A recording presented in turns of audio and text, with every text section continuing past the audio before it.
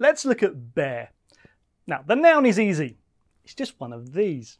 Literally, it can mean to support weight, but figuratively, we use it to mean to put up with or to tolerate. I can't bear this cold weather. It's too much for me. I can't bear this job. It's too hard. I can't bear to wait any longer. I'm going home.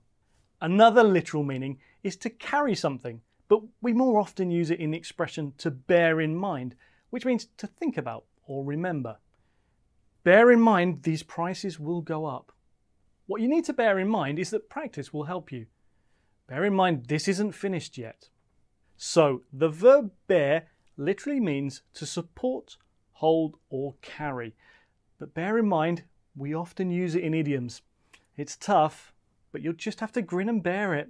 Hello, I'm Sam from BBC Learning English, and in this episode we're going to look at the differences between see, watch and look. All three are verbs and all three involve using your eyes. See can have many non-literal meanings, but its basic meaning is to have the ability to use your eyes.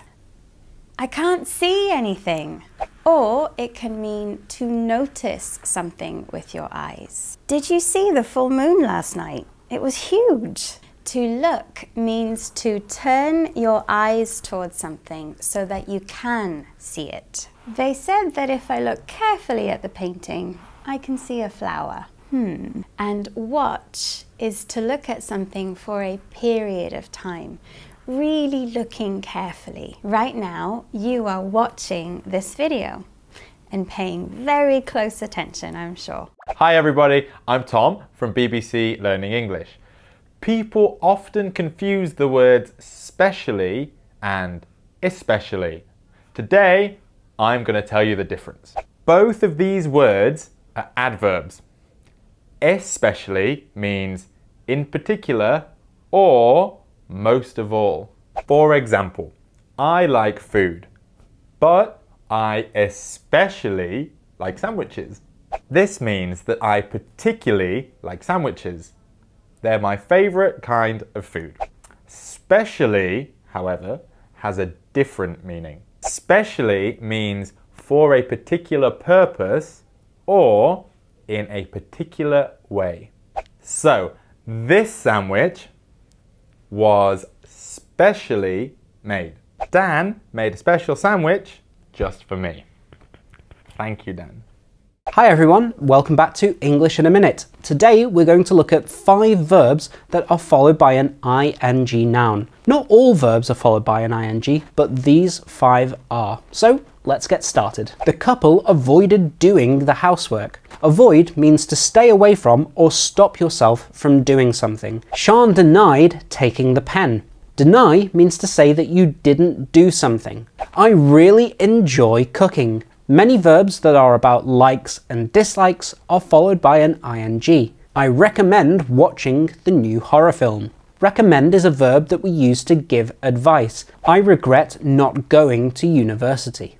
Regret is a verb that means that you wish something in the past had been different. If you enjoyed watching this video, I recommend subscribing to the BBC Learning English channel.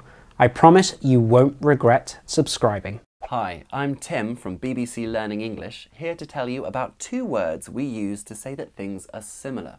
We use like as a preposition before a noun or pronoun, and it means similar to. He ran like the wind, not he ran as the wind. We use like and not as to compare appearances. This house looks like a castle. As can be used as a preposition. It means in the role of. My best friend's name is Tim.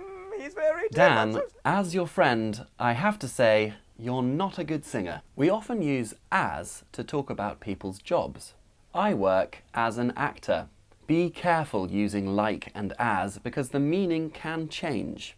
As your brother, I'll try to help you means I actually am your brother.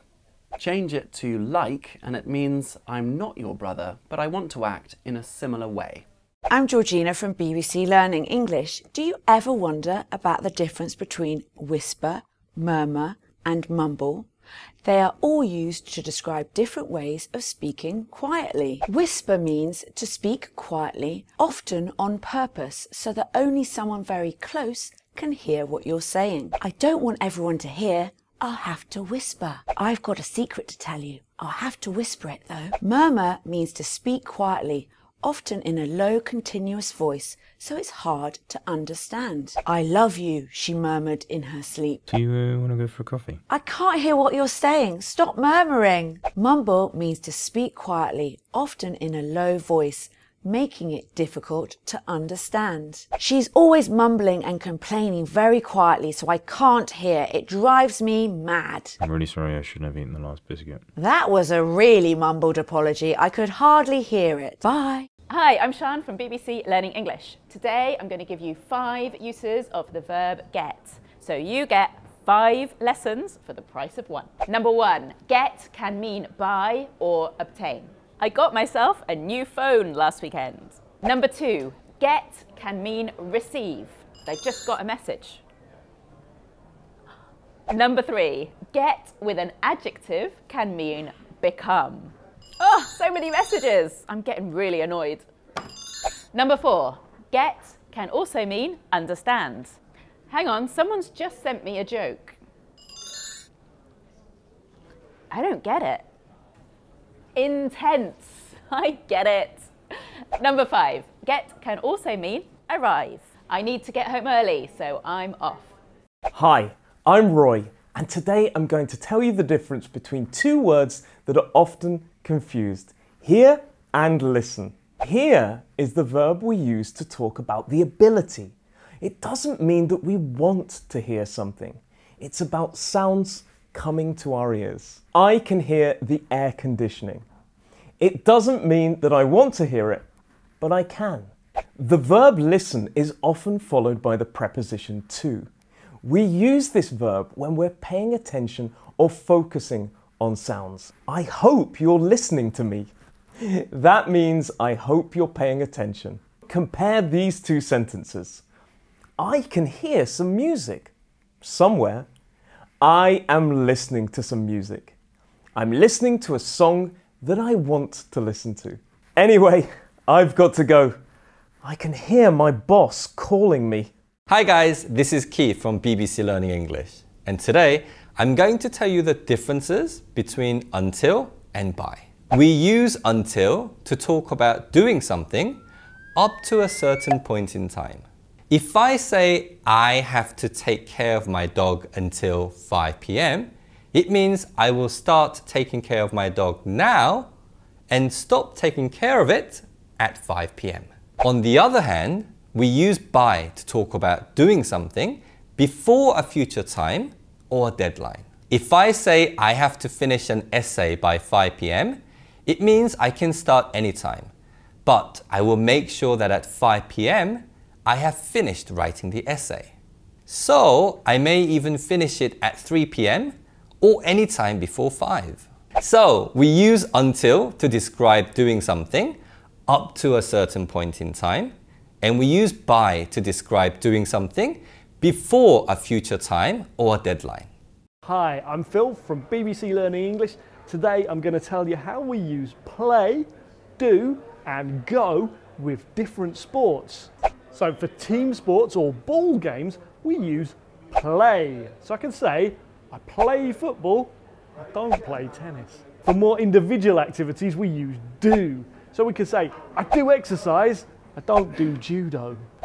Then for activities ending in ing, we often use go. So I can say, I go running, or I don't go swimming. Of course, there are some exceptions, but try to remember play for team sports or ball games, do for individual activities, and go for activities ending in ing.